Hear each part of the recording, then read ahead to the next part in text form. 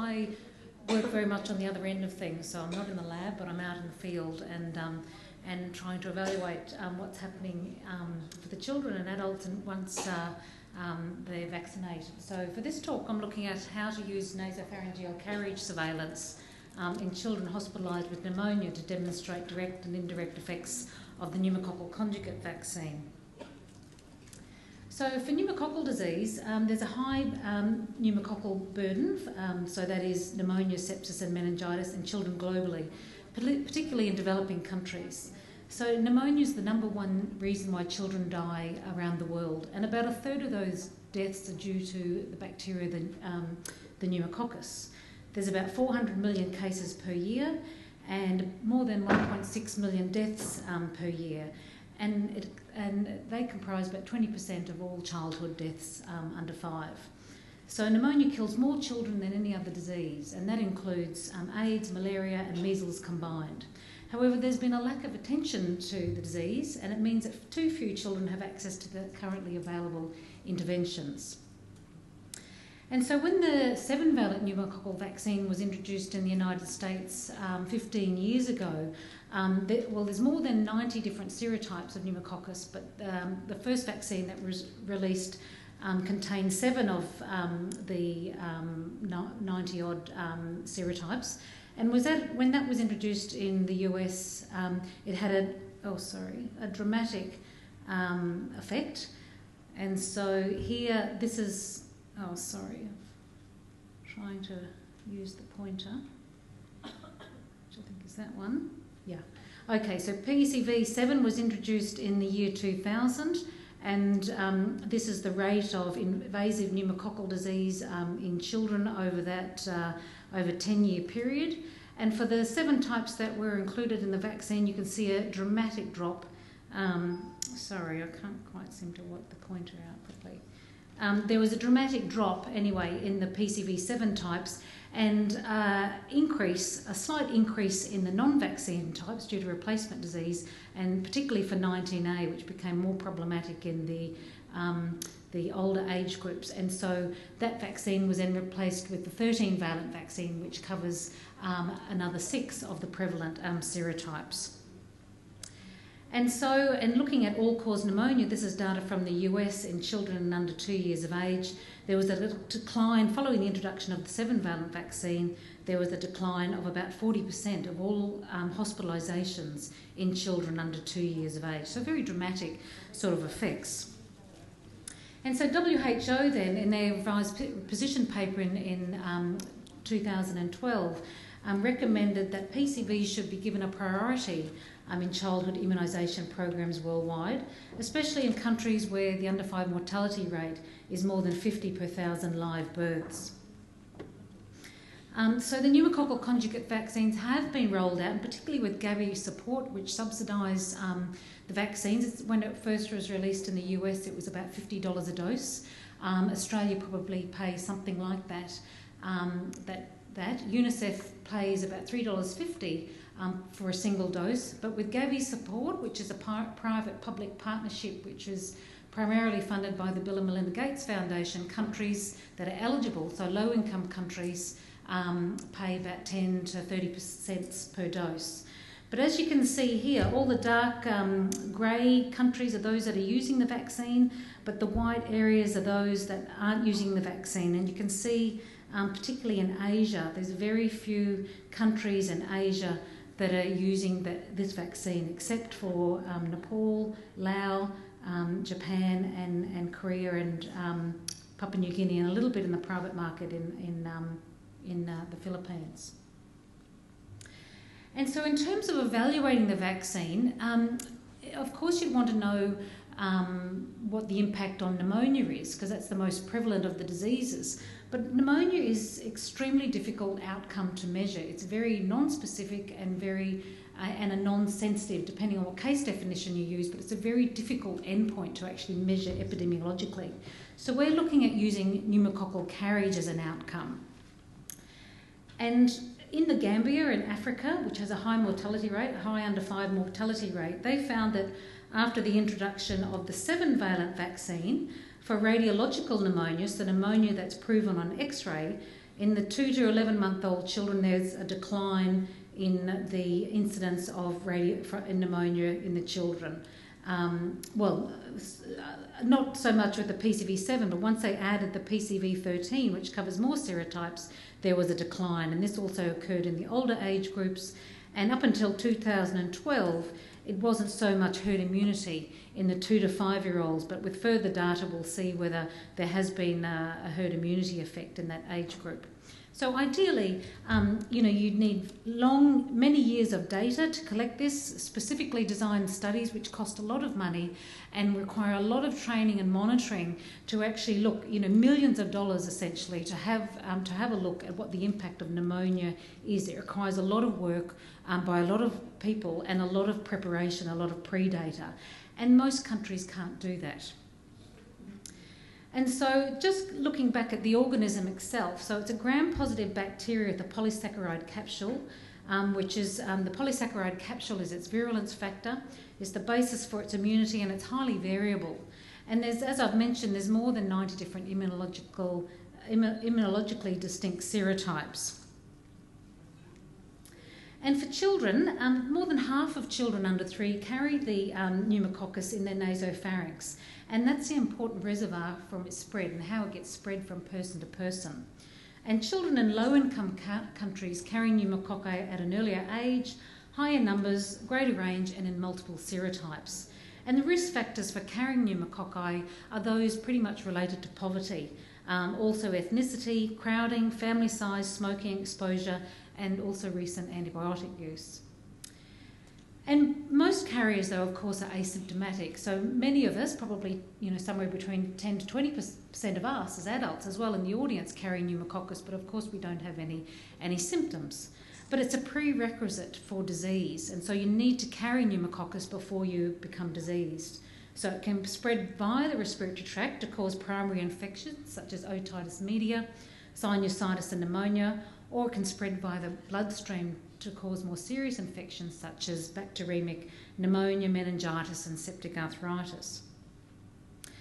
And this is data from the US again, that following the introduction of PCV13, so covering a vaccine that covers 13 of more than those 90 serotypes, you can see here that the vaccine covered more than 30,000 episodes of invasive disease and prevented 3,000 deaths in 3 years following the introduction of the vaccine. And so the top graph is, the top graph is the cases prevented, and this is the deaths prevented, and the pink is the older children, so unvaccinated and adults, and the blue is the vaccinated children. So you can see that there's a large amount of herd immunity there, and in fact the herd immunity effects are actually greater than those for the direct effects. And presumably, and it's thought to be because of the reduction in carriage in the vaccinated children, that then prevents the spread to the caregivers and adults and the grandparents that these children are then in contact with, and then reduces the disease in that older age group. And in Kenya, when they introduced the 10-valent vaccine, so there's a different manufacturer there's 2 different vaccines available, there's the 10-valent and the 13-valent. So when Kenya introduced the 10-valent vaccine, the carriage of PCV types in the vaccine declined by 2/3 in under 5-year-olds and older people. So even though there isn't, or Kenya does have data, but you can surmise that, well, if you're not carrying the organism, then it's unlikely, extremely unlikely, you're then going to get the disease from it. And then in terms of the methods to detect carriage, Catherine Satsky's group at MCRI and Kim Mulholland had a grant from the Gates Foundation to field test and identify what the best method was to actually identify pneumococcus from carriage samples. And they found that the group from the University of London, Jason Hines' group, and using their microarray had the best sensitivity and positive predictive value than the other methods that are currently available. And so we're using those methods, but we've got some funds now to have a look at the impact of PCV13 in Laos working with the government there and to have a look, because there isn't any impact evaluation at all from Asia. So it's likely, of course, to have an impact, but we don't know how much of an impact in Asian countries. So PCV was started in end of 2013 with Gavi Alliance support. And in April of that same year, the Ministry of Health asked WHO for support for an evaluation. And that was to ensure sustainability, because there wasn't any regional data apart from Australia and New Zealand data that was available, and that is highly likely to be very different from what would happen in Laos. And so the problem was, though, that there was no baseline data, so there was no years of collecting all this nice surveillance data that you could have a look at pneumonia rates or meningitis rates or sepsis rates before and after the introduction of the vaccine. And all the other problem also was the vaccine was about to be introduced, so what could you do in such a situation? And the WHO has guidelines actually about how to do PCV evaluations, but they are inadequate for countries that are in this situation, and most countries are in this situation. They haven't had a lot of prior planning and they don't have a lot of expertise, and it takes quite a lot of money and time and resources to put in these surveillance tools. And so we designed a couple of studies. These are two that I'm mentioning here with using carriage endpoints. So we're looking at the impact of transmission in healthy children by doing community carriage surveys, both before and after the introduction of the vaccine, so in the vaccinated children who are 1 to 2 years of age, and also in the unvaccinated babies, so who are too young to be vaccinated.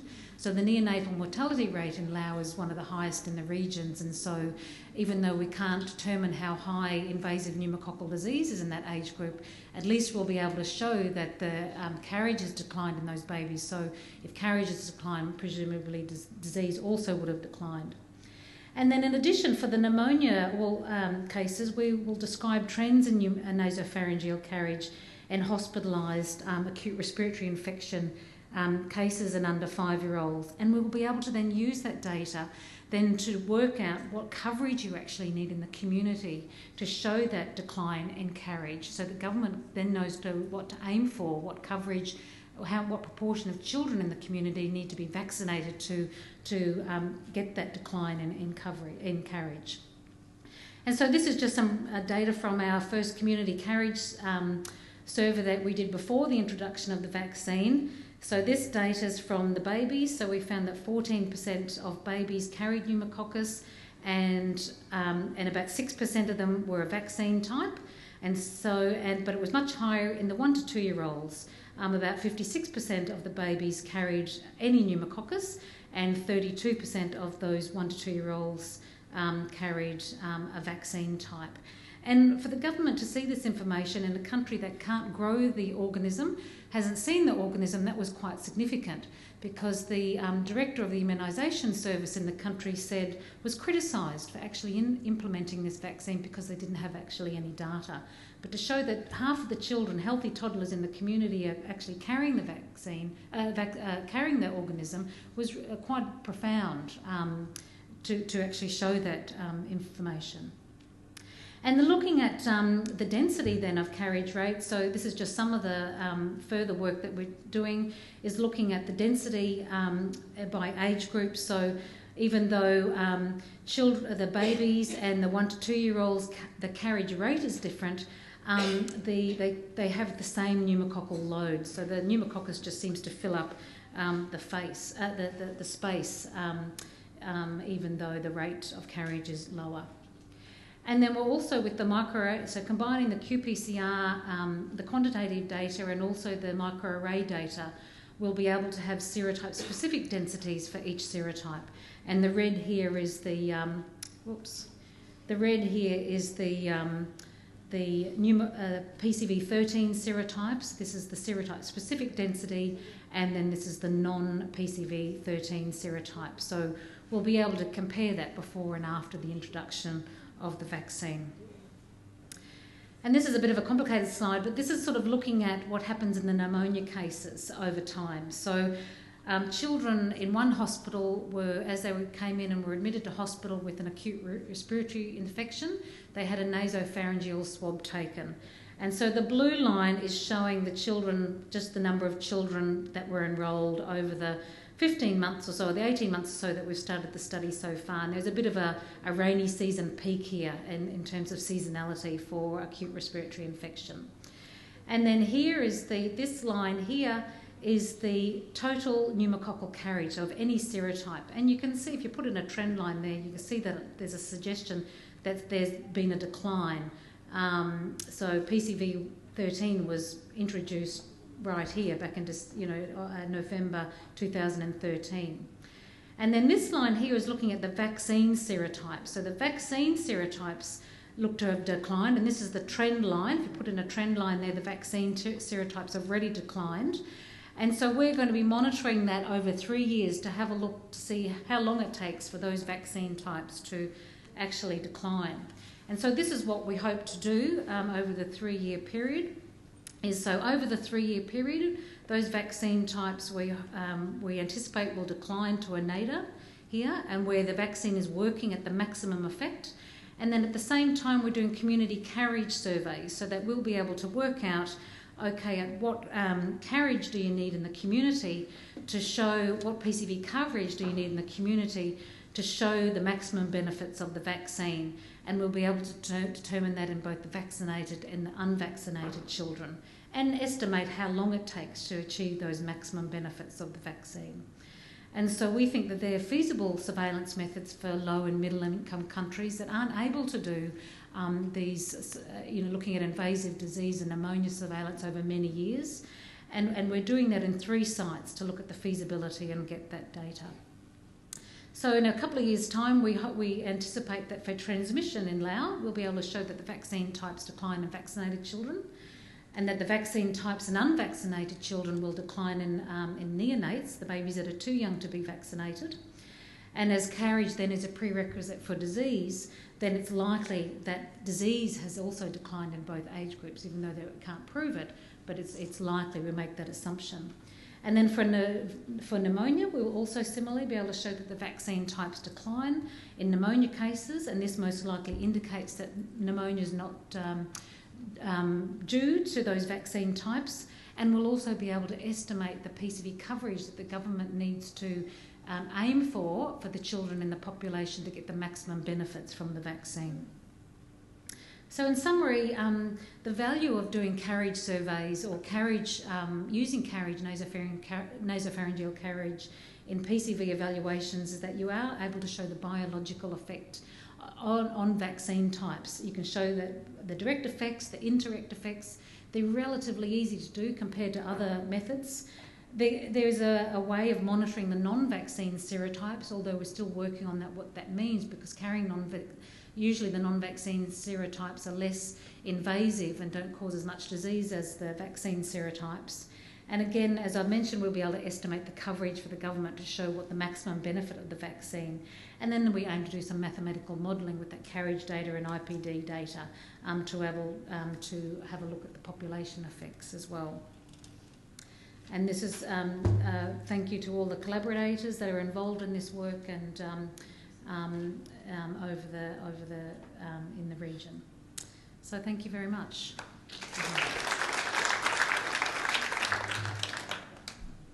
So, great study. Is it a concern that only 30% of the isolates were actually covered by the vaccine? And what's your thought about that? And does this mean we need a region-specific vaccine made? Yeah, that's typical. So that's a typical carriage profile, I think, in most countries, and that's the case. For invasive disease, it's much higher, of course. So usually you get 70 to 80% of that are vaccine serotypes, and we do have actually some invasive disease from Laos, some isolates, and it is about over 70% of the invasive isolates. So for the carriage isolates, that's sort of typical.